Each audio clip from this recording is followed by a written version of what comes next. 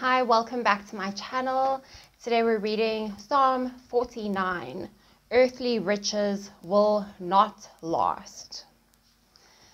Hear this, all ye people, give ear, all ye inhabitants of the world, both low and high, rich and poor together. My mouth shall speak of wisdom, and the meditation of my heart shall be of understanding. I will incline mine ear to a parable. I will open my dark sayings upon the harp. Wherefore should I fear in the days of evil, when the iniquity of my heels shall compass me about? They that trust in their wealth and boast themselves in the multitude of their riches, none of them can by any means redeem his brother, nor give to God a ransom for him. For the redemption of their soul is precious, and it ceaseth forever. That he should still live forever and not see corruption. For he sees that wise men die, likewise the fool and the brutish person perish, and leave their wealth to others. Their inward thought is that their houses shall continue forever, and their dwelling places to all generations. They call their lands after their own names. Nevertheless, man being in honor abideth not. He is like the beasts that perish.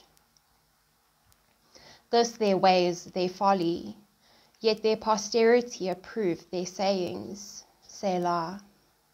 Like sheep they are laid in the grave.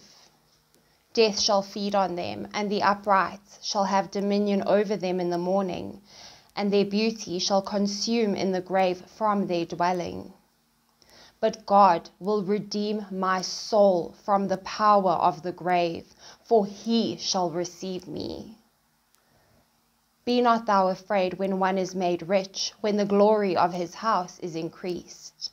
For when he dies, he shall carry nothing away. His glory shall not descend after him.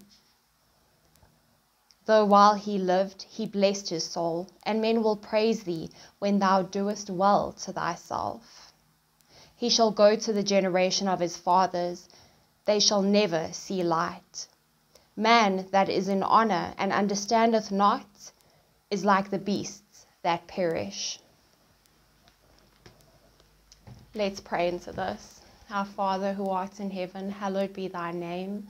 Thy kingdom come, thy will be done on earth as it is in heaven.